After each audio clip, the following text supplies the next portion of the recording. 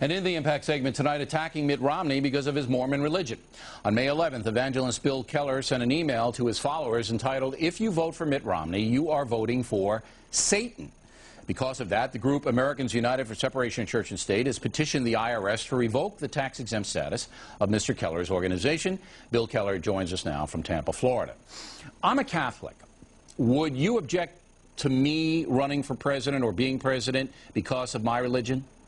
Not at all, Bill. Okay. That's not what this is about at all. How about a Jewish person?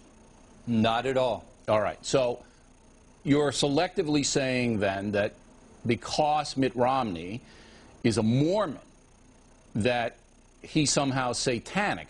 Explain that. Well, first of all, I don't endorse candidates. I don't tell people who to vote for, who not to vote for. That's not what I do. I'm concerned about spiritual issues, and I have every right to preach the truth of God's Word. I have every right to educate people on spiritual matters. It's Mitt Romney who's made his faith part of his candidacy. He's gone out and sought out key evangelical Christian leaders to be part of his team. And this was a perfect opportunity to use him as an example to educate people on the fact that if you understand the teachings of Mormonism, it is inconsistent with biblical Christianity. But so are a lot of religions. Sure, I mean, you know, you've got tons of religions. You could take anybody. But look, here's what I'm worried about here. The Satan reference. It's personal. I think Governor Romney is a patriotic American.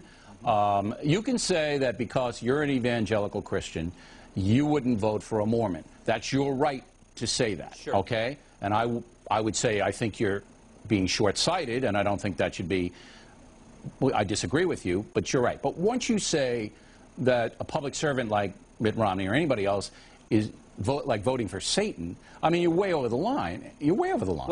Well, here's the point, Bill. And again, if people take the time to read what I wrote, they would understand quickly that I'm not interested in politics. What I wrote had nothing to do with politics. It was spiritual in nature. I'm an evangelist. I believe the Bible is the truth of God's Word. I believe that Jesus said He's the only way to the Father, and that faith in Jesus Christ is the only way to be saved. Okay, but there are a lot of people in this country. There are Muslim people. There are Hindu people. Bill. And come on, you can't be demonizing someone because they don't believe the way that you believe. I understand. Bill, let me finish.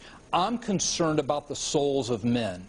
And the statement of vote for Romney is a vote for Satan isn't saying Mitt Romney's Satan. What it's saying is that by voting for Romney, the influence of Romney, bringing people into the Mormon cult will lead people's souls to hell. That's what I'm concerned about. He's not bringing anybody into anything. I mean, that's ridiculous. How can you back up an assertion that the former governor of Massachusetts is bringing people into his religion? How could you back that up? Simple. We have the better percentage of two-full generations out there right now, Bill, who don't go to church, who are basically faithless. That's why you've got such a rise in cults like Mormonism, a false religion like Islam, cults like Kabbalah. People are out there searching, and when you have the influence of somebody that likes running for president or possibly gets elected to president, people are going to gravitate to that religion, and I'm very concerned about the souls of men, that people fall into this false religion will be lost and go to hell. That's my concern, Bill. Well, look, your concern is your concern. You're an American, you have a right to say what you want. What you said, Mr. Keller, was irresponsible, unchristian, uncharitable, and flat-out wrong. But we appreciate you coming on, taking the fire, and people can make up their own mind. Plenty more ahead as a fact.